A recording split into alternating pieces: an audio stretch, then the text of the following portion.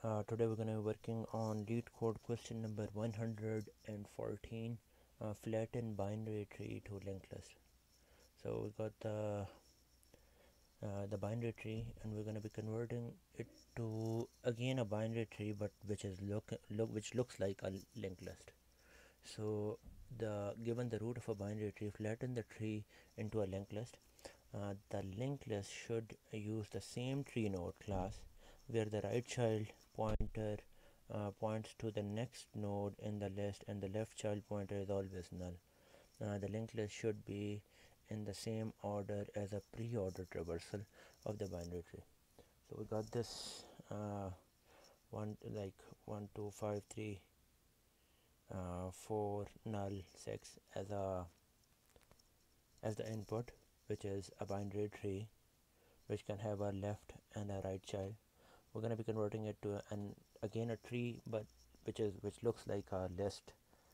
So every left of every single node is going to be null, and otherwise they are all going to be in the pre-order traversal.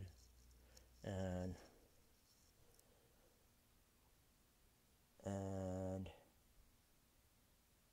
yeah, so basically it's still going to be in the same data structure, but we're going to be representing it as a list. So the way we're going to be doing it is like we're going to be recursively calling every single node, and once we are on the rightmost node or rightmost leaf, we're going to start putting things in. We're going to be making the left child null for all of the nodes, and then the right one is going to be equal to the previous one. So in order to do that, we're going to be saying that we're going to self initialize. For that we will say we're going to set, because we want to use a previous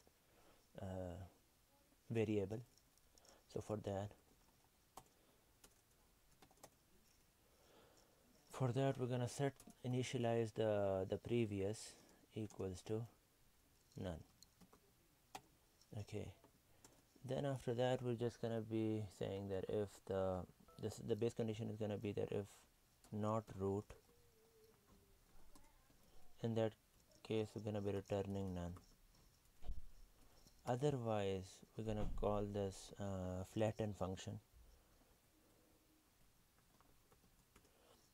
with the root dot right, and then self dot flatten root dot left. Good. So once we are in the end, we're going to start using the logic where the root dot right is going to become equal to the self dot previous, then root dot left is going to become equal to none, and the last is that the previous is going to become equal to the root.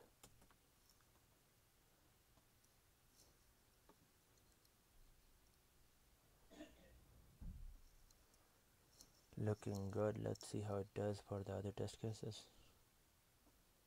Yep, and it passed all the test cases.